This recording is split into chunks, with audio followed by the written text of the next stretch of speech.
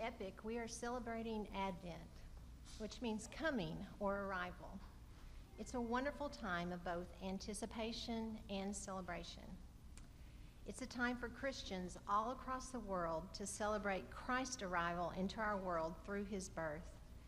And it's a time to anticipate anew Christ's future return. So this week our focus is on peace.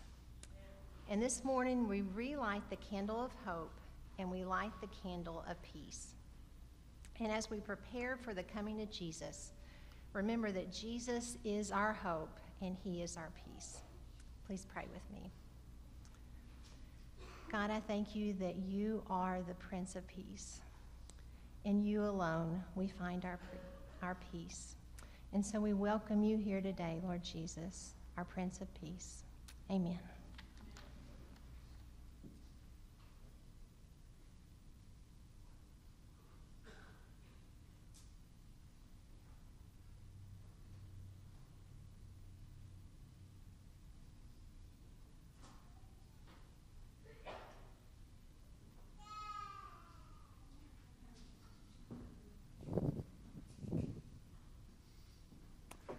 It is good to see you guys. You ready to hear a word from God? Well, I'm just the mouthpiece, so we need to pray that I will not have any static on the line. Father, thank you for your great love for us, for all that you've done for us. We've come together today to be together, to praise you, and to hear from your word. Lord, thank you for being our peace and for giving us peace and for drawing us into a community of peace. Lord, I pray that you would speak clearly and powerfully to your people. In the name of Jesus, amen.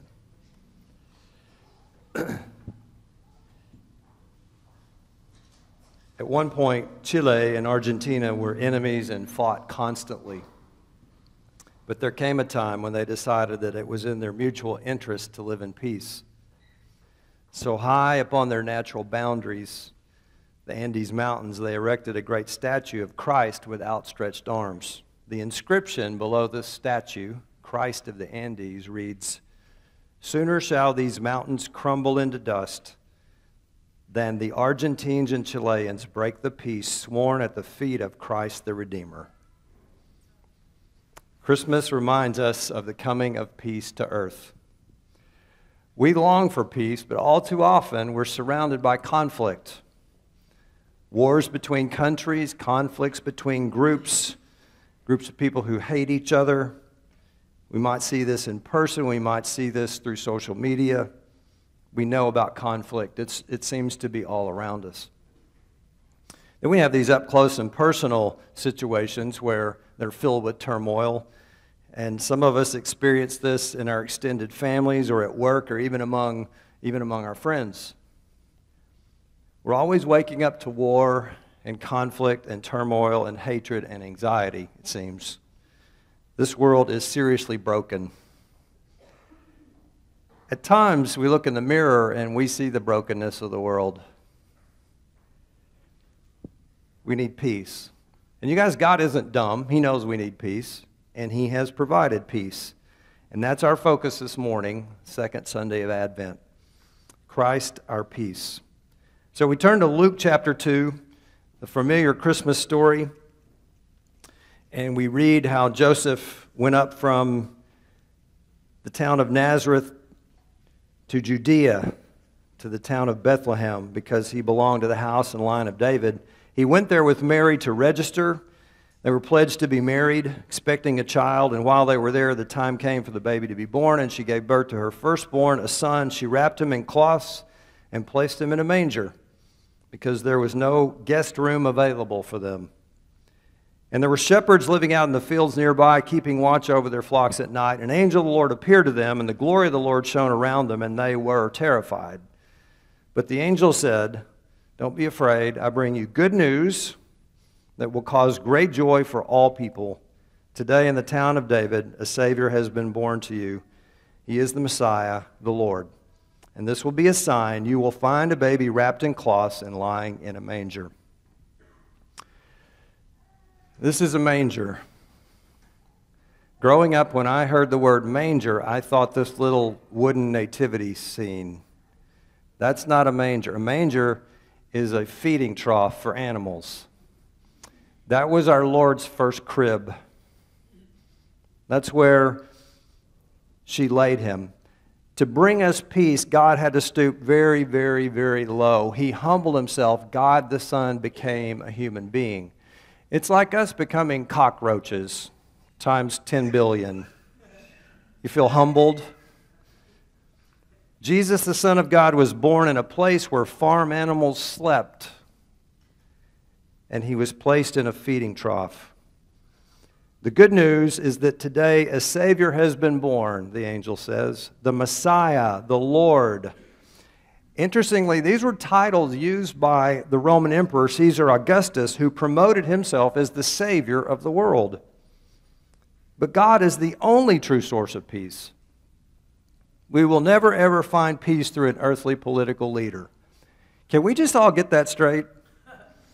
They can't provide it. It doesn't matter which party, which nation. Some ages may be more peaceful than others, and we can thank God for that. But no human Caesar can provide or decree lasting peace. Our Savior is not a human political ruler of any stripe, but one who would sacrifice himself on a Roman cross to bring us peace. He is the Savior of the world. Notice that Jesus is wrapped in cloths and placed in a stone crib. Luke may be anticipating what will happen to Jesus in 3 decades. Joseph of Arimathea took Jesus' body down from the cross, wrapped it in linen cloth, and placed it in a tomb cut out of the rock, one in which no one had been laid. From birth to death, the same thing is happening to Jesus. For him to bring peace means he's going to have to sacrifice himself in the great battle between God and evil. And he knew this going in. The Prince of Peace brought peace by dying for us. So he began the journey born in a stable, placed in a manger. And he ends the journey crucified on a cross and placed in a rock tomb. But as we know, the story doesn't end there, does it? Peace comes at a great price. That's what I'm saying. It's not cheap. It has to be preserved and cultivated. It was hard-won. It's precious. It's worth preserving. Look at what comes next in the Luke story. Suddenly a great company of the angels appeared with the angel, praising God, saying, "Glory to God in the highest heaven, and on earth, peace to those on whom his favor rests." This heavenly host is a term that describes an army of angels. When we think of angels growing up, this is the image that came to my mind. Cute, cuddly, innocent, heralds of good news. It's interesting that every time angels appear in the Bible, just about, people who see them are scared speechless. They won't be scared by this. They'd want to hug this. Look at verse 9, verse 10. The angel appeared. These are shepherds, you guys. These are construction workers. These are cowboys. These are rough people. They're terrified. The angel says, "Don't be afraid." Now, I Googled what angels might look like as warrior angels, but I'm just not going to go there. But they weren't cute, cuddly, little, soft, fuzzy things. They were an army of angels, but this army brings peace. This army sings praises. That tells you about the character of God. Look at the second phrase. On earth, peace, goodwill toward men. That's how the King James translated it, and that's the translation that's come down to us in all of our Christmas songs, on our Christmas cards. Peace on earth, goodwill to men.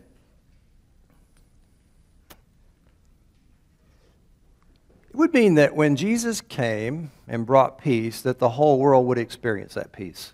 The problem is, our world is not at peace. It's a hot mess. And I wonder if that's really what the angel was telling the shepherds. How is world peace even possible? Well, Hollywood has an answer. I would have to say world peace. Definitely world peace. That's easy. World peace. World peace. What is the one most important thing our society needs? That would be harsher punishment for parole violence.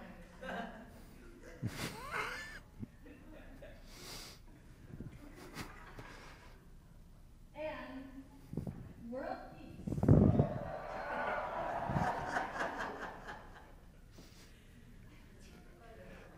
Well, I just want to make sure you guys were awake. We know the world cannot produce peace. It's impossible. As you read the Bible, one of the things you're going to notice is that this translation, goodwill to men, doesn't show up in any of our modern translations. It's because there are better ways of capturing what the original said. Jesus, through the angels, is not promising that his coming would bring peace on earth, goodwill to everybody. Look at all these translations. On earth, peace to those on whom his favor rests. Peace on earth to people he favors. On earth, peace among those with whom he is pleased. Peace among people with whom he is pleased. Peace on earth to those with whom God is pleased. Now, that's a whole different meaning. So you have two basic options here.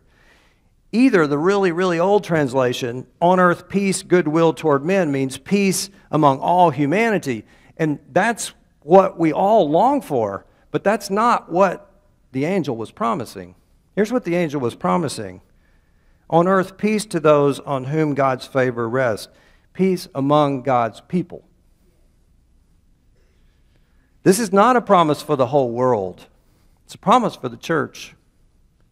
To those who belong to God through a relationship with Jesus Christ, God says Jesus' coming, his advent, makes it possible for people who respond to God's favor, to God's grace, to experience lasting peace, both in yourself internally and in your relationships with each other. God is the only true source of peace. What is peace?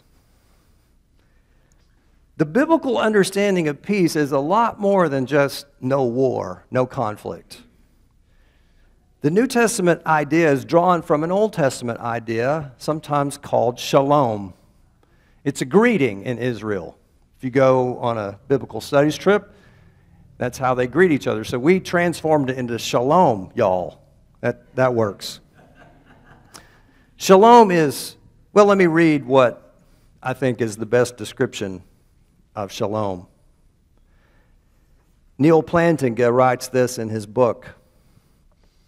The Old Testament prophets dreamed of a new age in which human crookedness would be straightened out, rough places made plain. The foolish would be made wise, and the wise humble. They dreamed of a time when deserts would flower, mountains would run with wine, weeping would cease, people would go to sleep without weapons on their laps. People would work in peace and work to fruitful effect. Lambs could lie down with lions. All nature would be fruitful, benign, and filled with wonder upon wonder.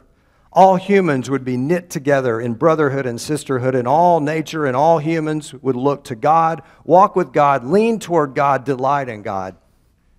Shouts of joy and recognition would well up from valleys and seas, from women in streets and men on ships. The webbing together of God, humans, and all creation in justice, fulfillment, and delight is what the Hebrew prophets call shalom. We call it peace. But it means more than just peace of mind or ceasefire between enemies. In the Bible, shalom means universal flourishing, wholeness, delight, a rich state of affairs in which natural needs are satisfied and natural gifts fruitfully employed, a state of affairs that inspires joyful wonder as its creator and savior opens doors and welcomes the creatures in whom he delights. Shalom, in other words, means the way things ought to be. That is shalom, the way things ought to be. And that is what Jesus makes possible for us and all who will respond to God. That's what Jesus makes possible for Epoch Church. When things are crazy at work and people are at each other's throats, backstabbing each other and lying to each other, it's good to know that it doesn't have to be that way here.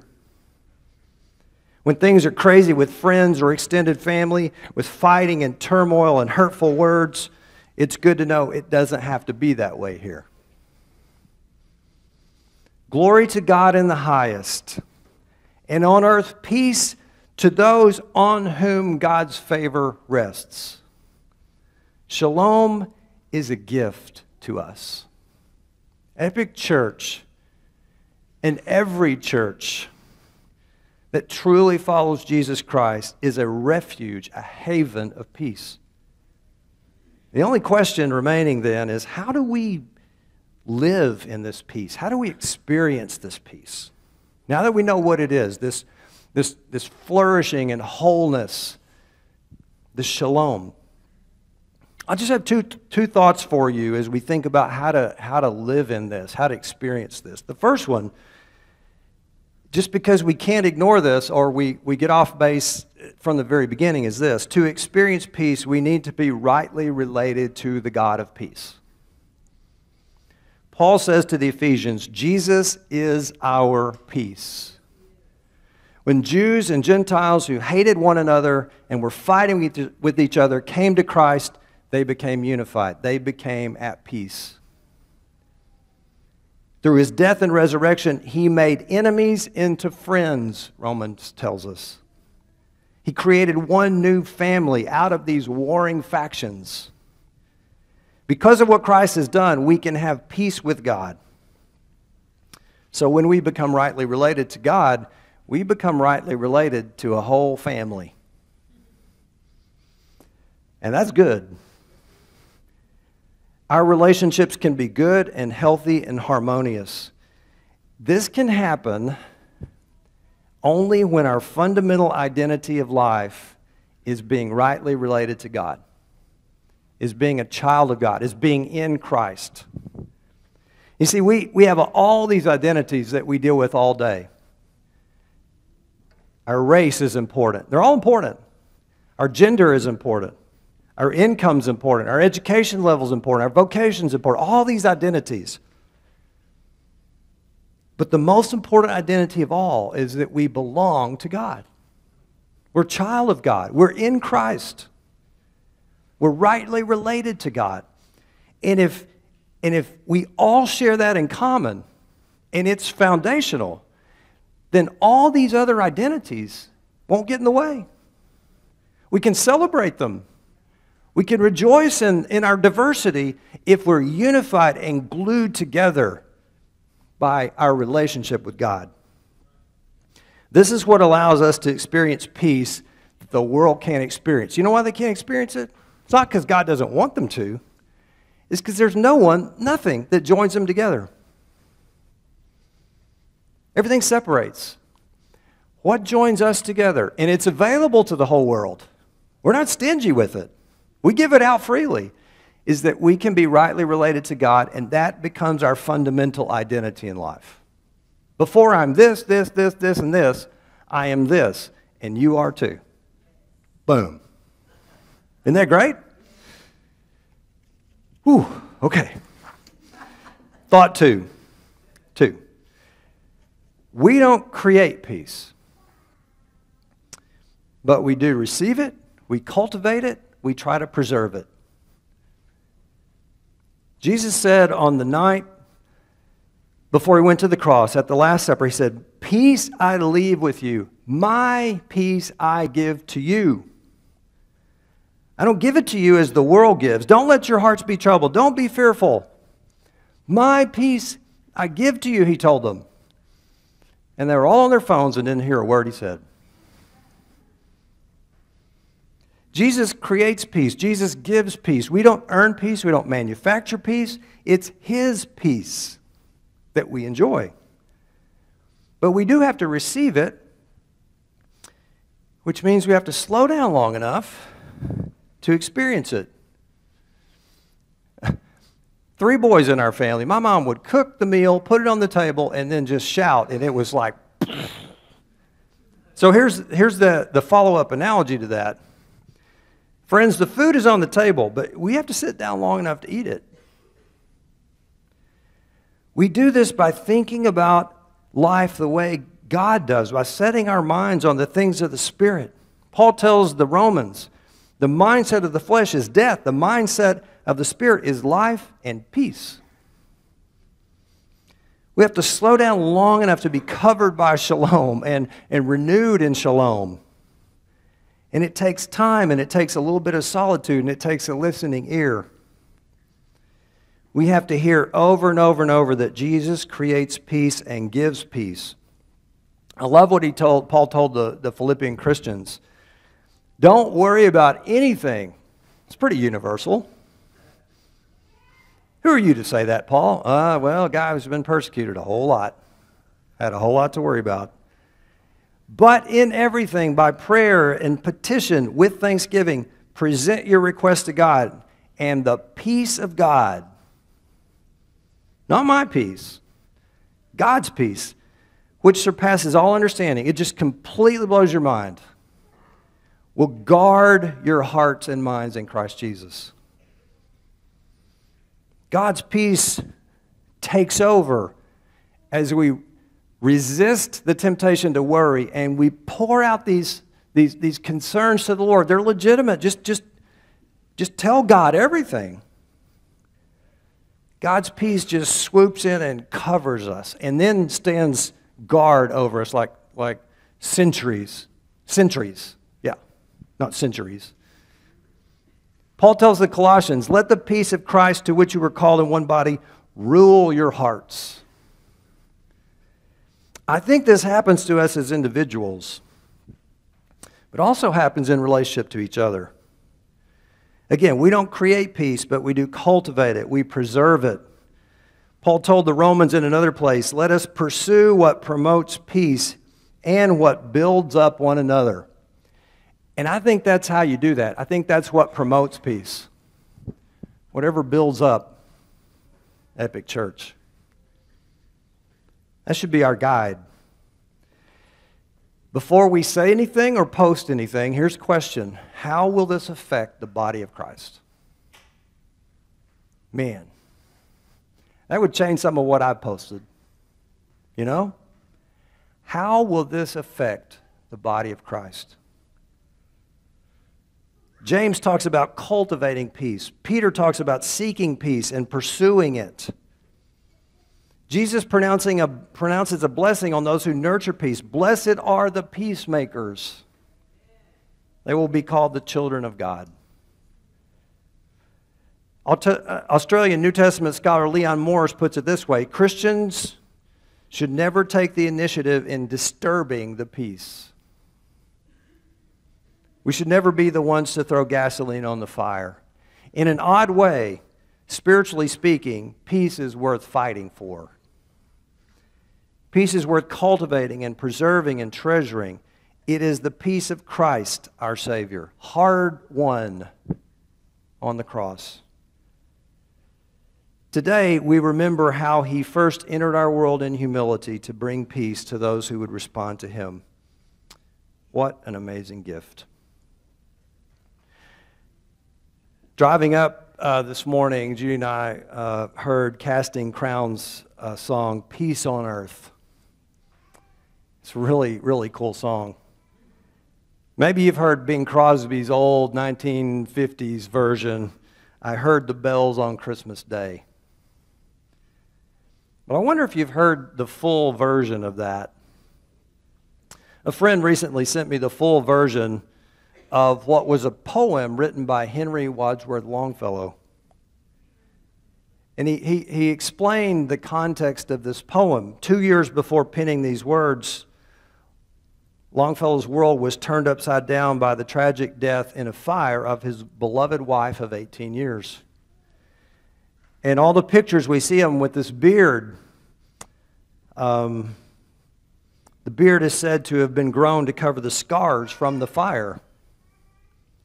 2 years later, he got word that his son had been severely wounded in battle. So you're in 1863, the heart of the Civil War,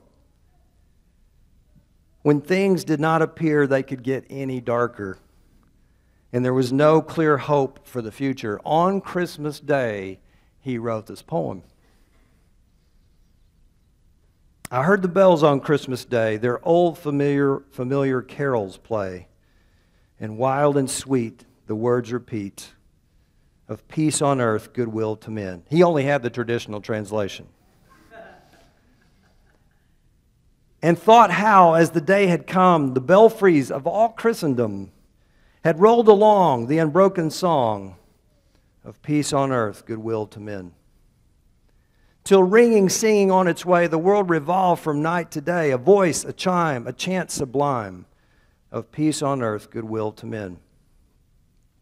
Then from each black, accursed mouth, the cannon thundered in the south. And with the sound, the carols drowned of peace on earth, goodwill to men. It was as if an earthquake rent the heartstones of a continent and made forlorn the households born of peace on earth, goodwill to men. And in despair, I bowed my head.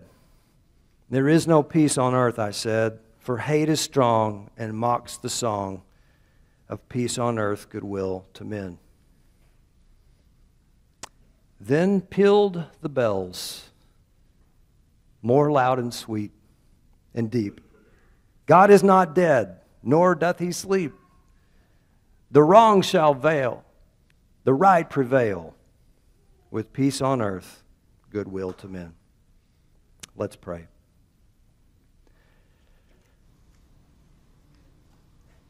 Father, for those who have inner turmoil because of some circumstance, I pray that they would pray like they've never prayed. Hold nothing back. Pour out all concerns to you. And then I pray that your promise would ring true, that your peace would cover their hearts and their minds, and then stand guard, not allowing the enemy to get a foothold any longer. Father, for those in our midst who are in relational conflict, thank you that you have made peace possible, because our fundamental identity, the thing that joins us together, belonging to you, being your child, being rightly related to you, far outweighs any other identity. So may we speak truth in love to one another. May peace be restored and preserved and cultivated. It was hard won. It's worth fighting for, Lord. Father, now upon this, your church, I pronounce this benediction. May the God of hope fill you with all joy and peace as you believe, so that you may overflow with hope by the power of the Holy Spirit. May the God of peace be with you all. Amen.